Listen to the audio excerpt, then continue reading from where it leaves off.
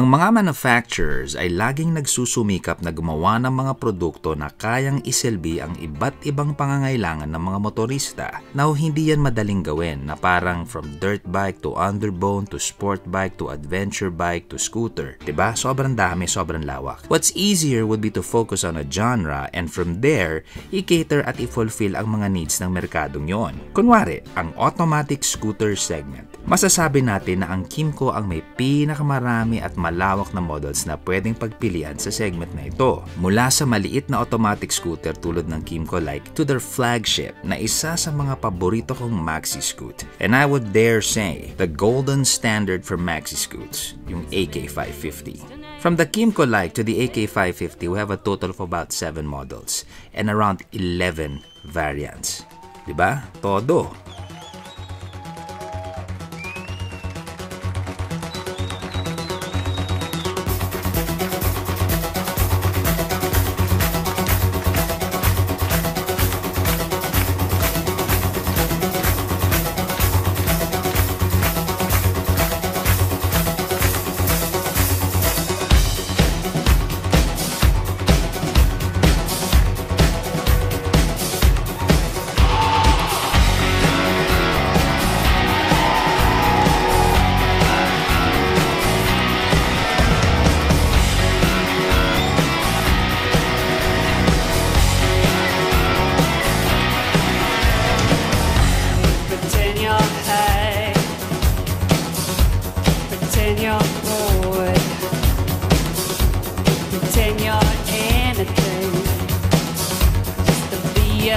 There's something for everyone. Ang focus natin ngayon ay yung Kymco XTown CT 300i with Nudo priced at 229,000 pesos. Between ito at yung AK550, meron tayong dalawang models in between. Namely yung exciting S400 priced at 359,000 pesos. Nasubukan natin yan sa Taiwan noon. At yung kailan lang yung Downtown TCS 350i priced at 259,000 pesos. Now before this model, meron din tayong XTown 300i priced at 199,000 pesos at yung Kymco Like. You can see na after the Downtown 350i, malaki na yung talon na may pagitan na 100,000 pesos pagsasabak na tayo sa 400 exciting category. I would say the XTown CT 300i ay nasa gitna nilang lahat bago tayo tumalon ng 100,000 pesos.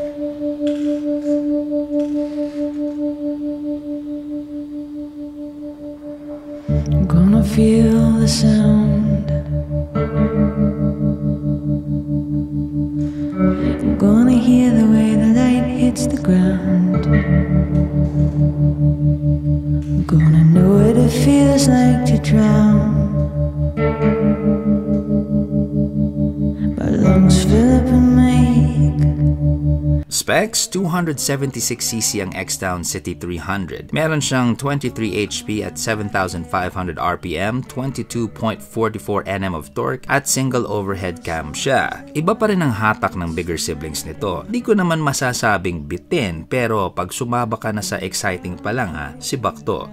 What more the AK550, right? Pati yung Downtown may hila na rin na okay. Oo, it's an unfair comparison because those have bigger engines. Pero sa peso to peso consideration, kung hanap mo ay may konting hila, doon na ako sa Downtown. Of course, may merits din ang motor na to. With slightly lesser power, you're gonna get better gas consumption and therefore more savings. Gulong nito ay size 13, wheels ay aluminum, telescopic forks tayo sa harap at underswing naman sa likod. Sa braking naman, ABS tayo harap at likod. And I'm very thankful na talaga naman sa panahon ngayon, panormal ang ABS sa mga mod-mod natin. Natutuwa ako na napakabilis ng response ng mga manufacturers dito as they put safety in the priority list. I think mga 2 years ago lang, I've been hoping for this to be the norm and now it's happening. Good job, Kymco. Seat height ay Pinoy-friendly at 780mm at ang fuel tank naman ay kayang kumarga ng 10.5 liters.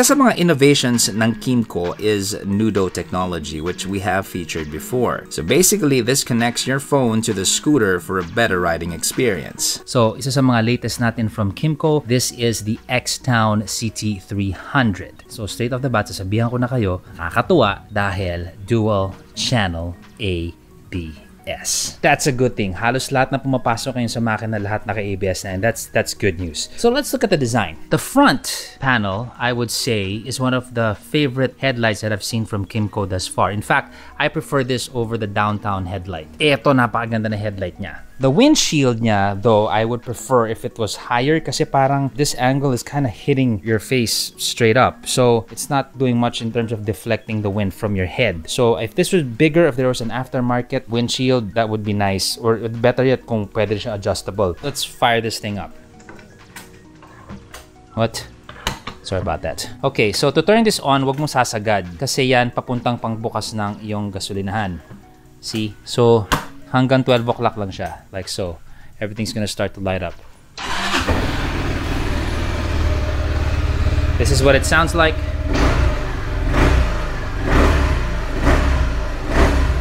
Wow! Kita nyo naman, oh.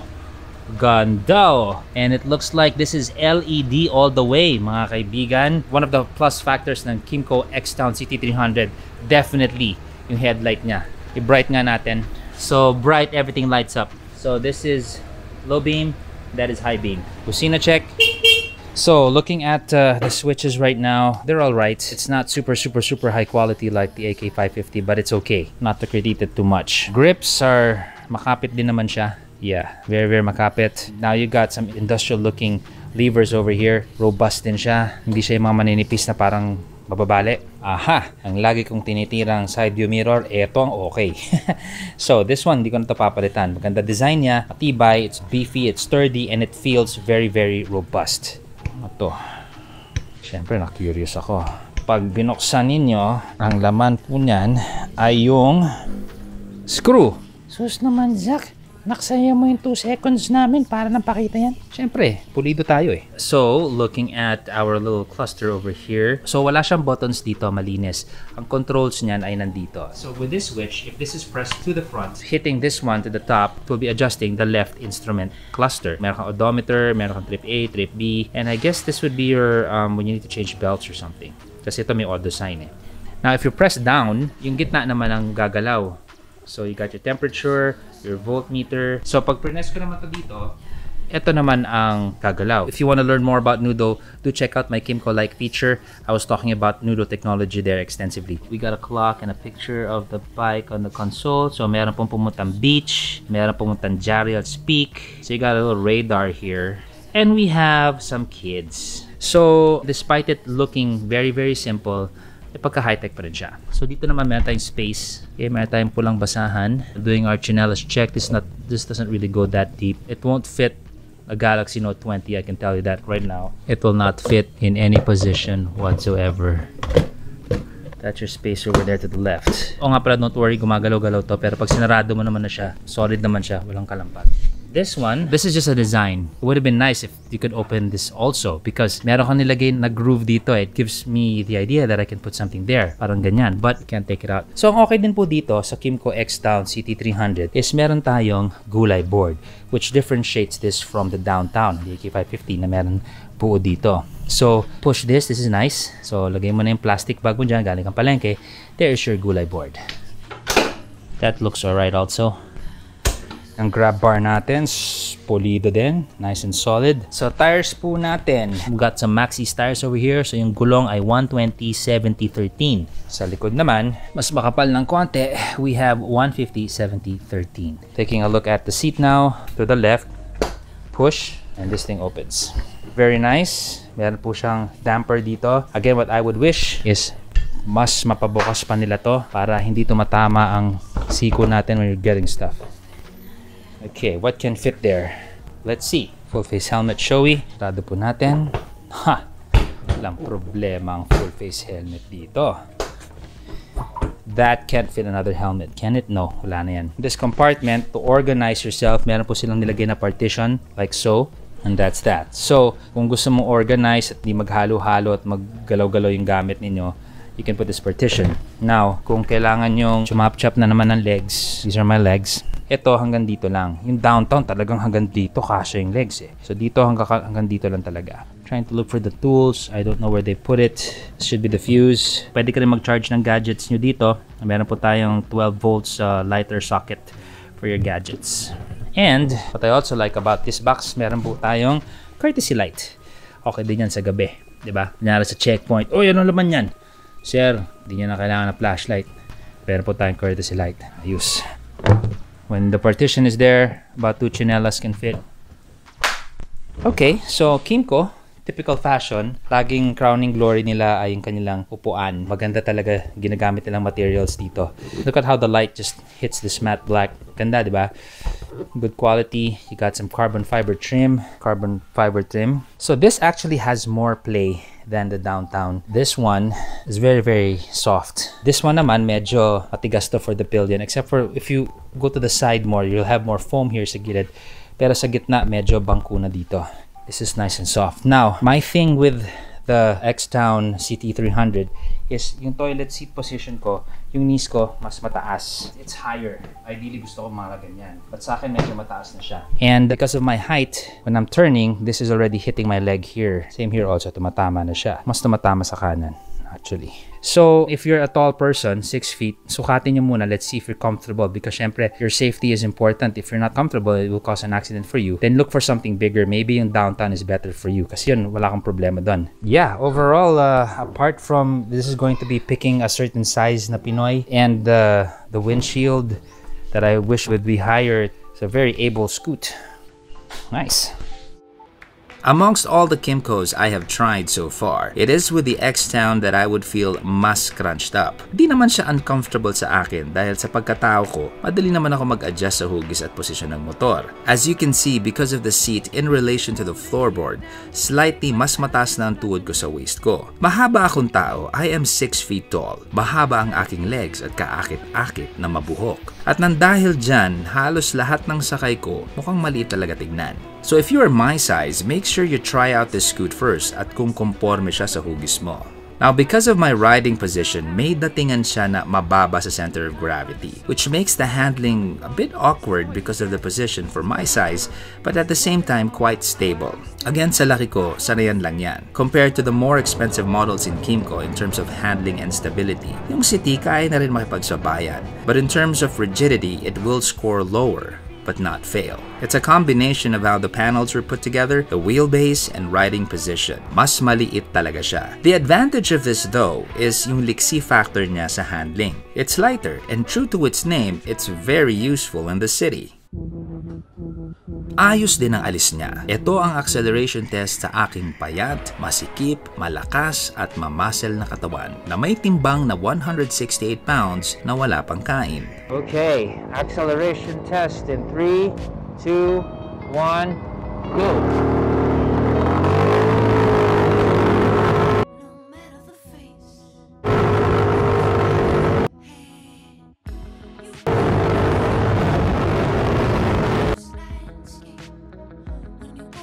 Sa feature na ito, may halo tayong city riding, open roads, and angkas. Hindi ako nagtipid sa throttle. Wal-wal all the way. And I got 30.476 kpl. We're gonna try the brakes now. We are at 50 kilometers per hour. Subukan natin yung likod, and now. What I noticed sa rear braking niya, sagad na ako, you're gonna have to let the ABS do its thing. No more pumping as in, bigay mo lang.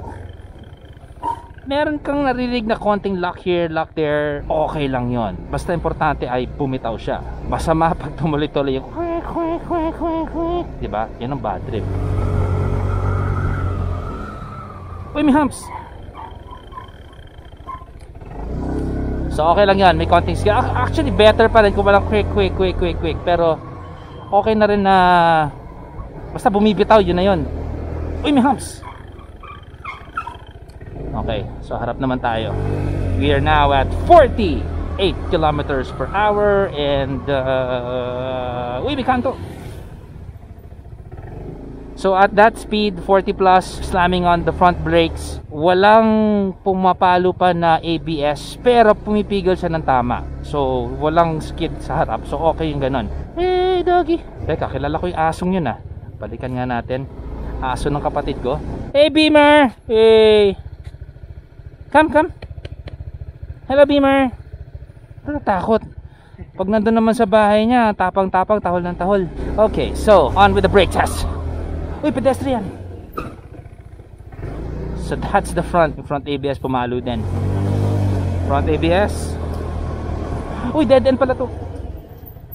Okay, so good news dito, pag medyo conscious ka, titigil siya ng matino. Ngayon, kung medyo biglaan may tumawid na parang survival instinct na talagang preneno mo, yung ABS kaagat din. Bobomba na siya. Parang ganyan. So, wala. Nothing to complain about. I mean, Kymco, ever since, lahat ng ABS na subukan ko sa kanila is working fine. Tad. Subukan natin, dalawa naman. Okay, we're going now at 50 kilometers per hour. And... uy, may nakaparada ng kotse. Okay siya pag dalawa.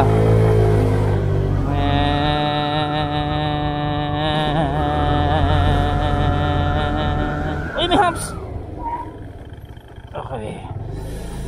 Pretty good stopping power. Uy, may humps ulit. Okay. May konting skid yung likod. So kung yung style mo is parang ganun, hindi siya mag-skid. Kung sabay, piga, may konting skid yung likod. Okay? Take note. Ay, may dingding. The City 300i na may step-through gulay board ay nakalugar gitna ng mga malalaking maxi-scoot at maliliit na scooter. Alanganin siya na malaki at alanganin din siyang maliit. Pero meron siyang mga favorable traits from both. That said, walang perpektong motor. At kung meron sana silang pwedeng ma-incorporate sa XTown CT 300i, I'd say a seat option for taller riders like me would be great. On the overall, this would broaden the City 300i to an even wider market worldwide, considering its place in between a small scoot and a bigger maxi scoot. The floorboard can also be upped in quality, I feel, but considering its price na may nudo din at ABS, well, pasok na rin. Kymco is clearly strengthening their position as a leader in the maxi scoot market, and as is evident with millions of satisfied customers from all over the world, may ginagawa silang tama. The quality to price ratio ng Kymco is very high, at marami silang na-attract ng mga practical na tao na gustong value for money talaga. Ito po ang Kymco City 300i with Nudo technology. Ito po si Sir Sack na nagsasabing magpabakuna because that is a shot for a better future. Ciao! Pwede bang maulit? Pwede bang malunod sa